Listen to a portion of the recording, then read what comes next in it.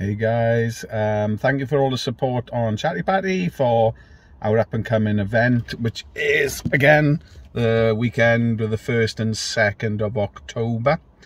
It's 6 AM and I'm up bright and early for my not so much favourite part about running, and that is the strength and conditioning side of it.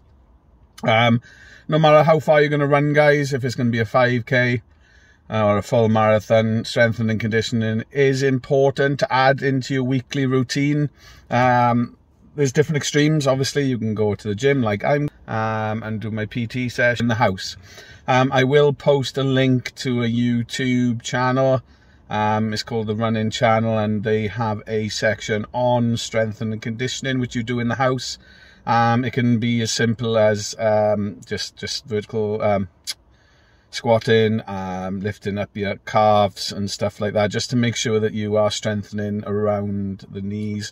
This will help you when you're doing your running, and it'll also help you when it comes to injury. The better your strength and conditioning, literally the better everything else is going. Yeah, so we're 12 weeks out. Hope you've all decided where you want to run and what runs you want to do. I know there's a lot of runs coming up around that weekend. There's always a park run on the Saturday, which is a beautiful 5k for everybody. So yeah, let me know in the comments below or on Chatty Patty or private DM me what event you're planning for. And if you need any help, just let me know as well, or reach out to your DM. And they'll be able to help you and direct you in the right direction if you're not quite sure. Yep, thanks for listening, and I'll keep you up to date of my week. Already dreading it, and I know it's 12 weeks out. I'm thinking, oh, why again? You know, especially in this heat. It's an absolute nightmare to run in the heat. But if you are running the heat, guys, make sure you put sunblock on and drink plenty of fluids and wear a hat. You know, it is nothing worse than coming back and you're bright red like a lobster.